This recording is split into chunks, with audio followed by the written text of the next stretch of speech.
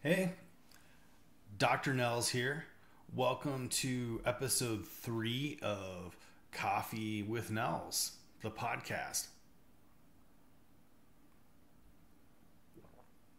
So, I've been working on getting my other podcast loaded to YouTube and was able to complete that action here today. So, under the podcast section on YouTube, the Lindahl letter, which I normally publish every Friday, has 93 episodes now loaded.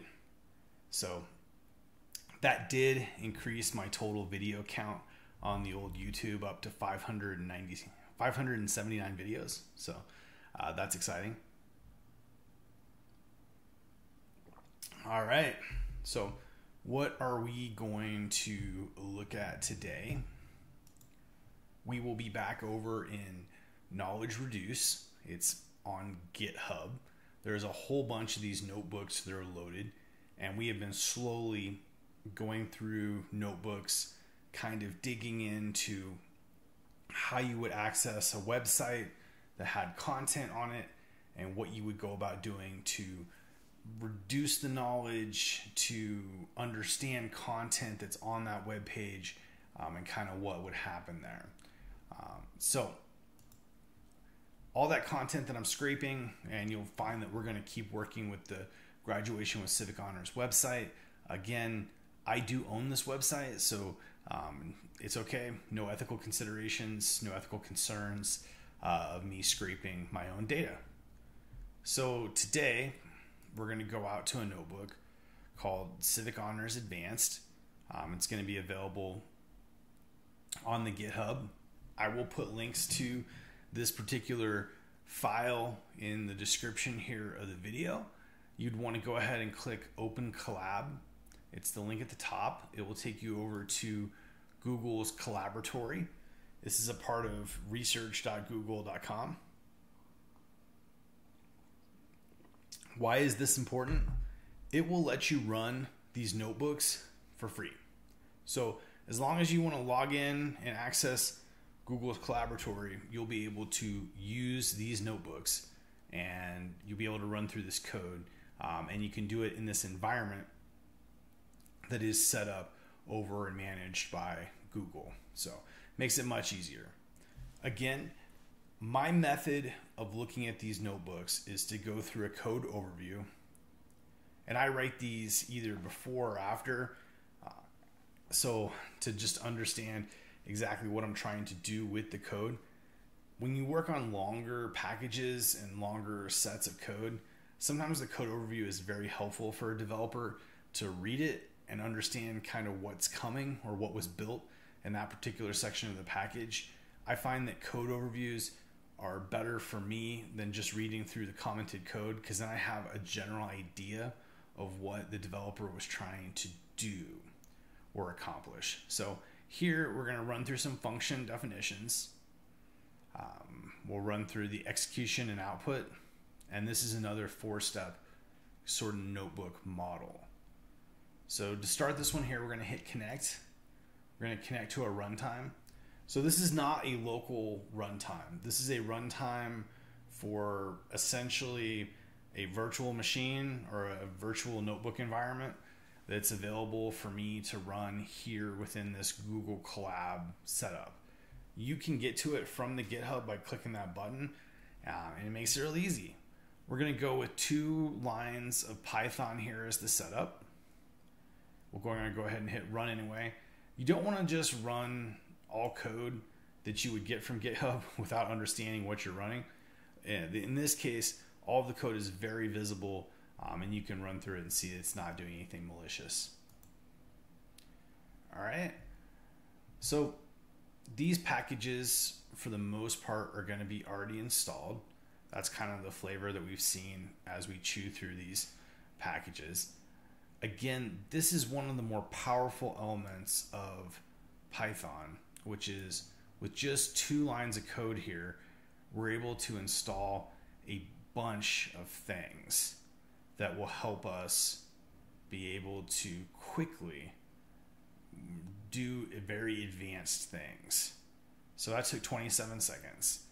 Now we're going to go with the second import here. We're going to import some libraries. All right, so you can see the little thing working through it here. We're just going to import these things. We are going to import two things here I don't think we've done before, which is we're going to import Spacey, Matcher, and Collections.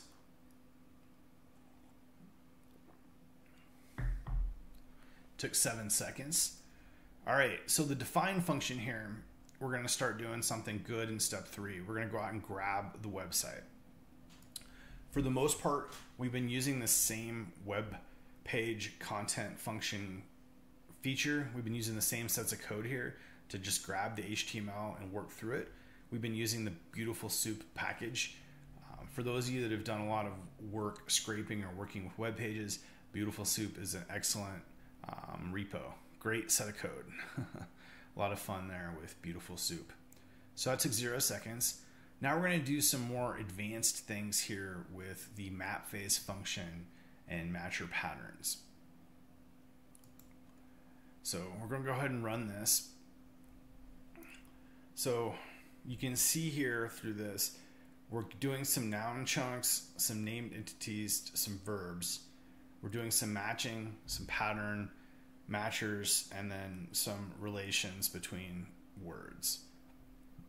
You can see here, we're starting to do some stuff to break things down, but we're not yet digging into really complex ways of addressing content on a web page. So we're going to do a revise, shuffle, and sort. Then we're going to do some advanced reduce phase functioning. You can see here that we're doing some advanced stuff in terms of finding relations. We're going to find some noun chunks. We're going to find a few named entities, and we're going to locate the verbs. So we've set the most common here for these things. Now, the next phase here, we're going to execute the process. So this component piece here is going to take just a hot minute. And okay. You know, we may want to redo this real quick. So you can see here where at the end of this, we can grab here.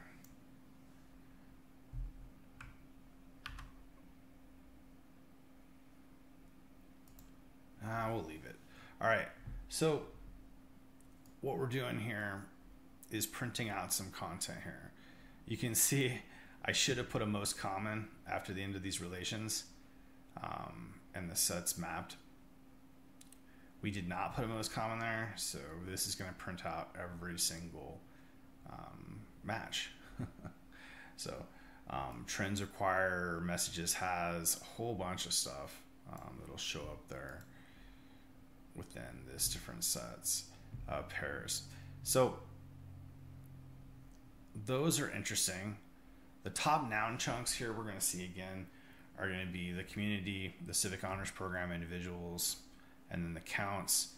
The top named entities, it's not very useful, right? It's just a letter, an account. Top verbs, also not super useful. So here we've started to get a little bit more complex in our analysis here, and that's where this execution phase has been giving us that look. Previously, what we've done in the last two sets of analysis was execute just to find out what happened here with the mapping. You can see in the Civic Honors Analysis Notebook, we just mapped the top phrase sets.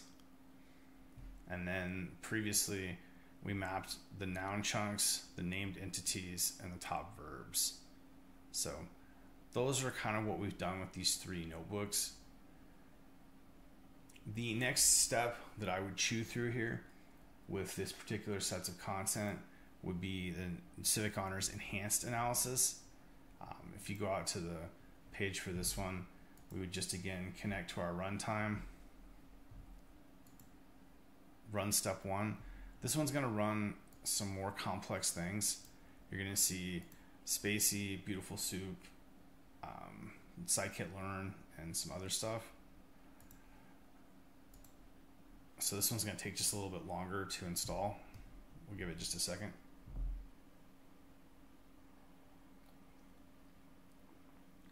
And this notebook here that we just set up is a totally separate runtime from the other Google Colab notebook. There's no relationship between the two.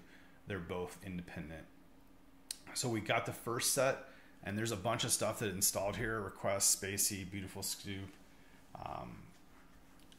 scikit-learn. We can see here that we're now installing 2 other components, and they're installing. It's taking a little bit longer. We'll give it just a second here. So this one here, you can see, was a 12.8 megabyte download to be able to run that one. All right. Looks like it took 46 seconds to go ahead and install that. Now we're going to do a lot more complex import here as we work on this next notebook. We're going to go ahead and import and do some scikit-learn components. You'll see those pulling through. So a little bit longer from, a little bit longer install. The same set we're going to do for the web page grab here. We're going to grab that Civic Honors website. We're going to get that data. We're going to do a more enhanced map function. So you can see here, we're grabbing sentiments, we're grabbing data, we're doing a vectorizer,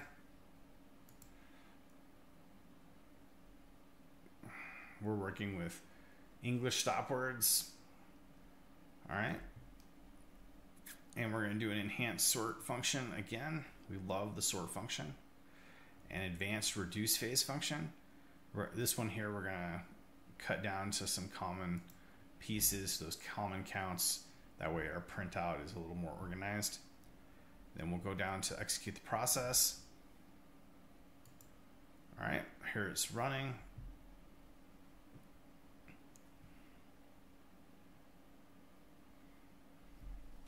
It's going to take just a second. So this one here, we did something a little bit different, right? Now we have the top noun chunks, the top named entities, the top verbs. We know the average sentiment score is going to be at about 40%. We've identified topics now in our top 5 topics. So you'll see those. That's a big difference in starting to do something within a function that allows knowledge reduce to occur. So we're going to start thinking about, hey, how do we identify the topics from a set of content, and what do we do with that? What is a fact? What is knowledge? How do we begin that process? That's what we're kind of walking through with these notebooks here, just kind of starting to dig into and understand content analysis. How do we understand the things that we're reading, and how do we parse that? So, all right, this one was a little bit longer here than the previous one. We went over 2 notebooks. Hopefully you enjoyed some coffee with Nels time. So thank you for being here for episode 3. I hope you enjoyed the day, and that's it.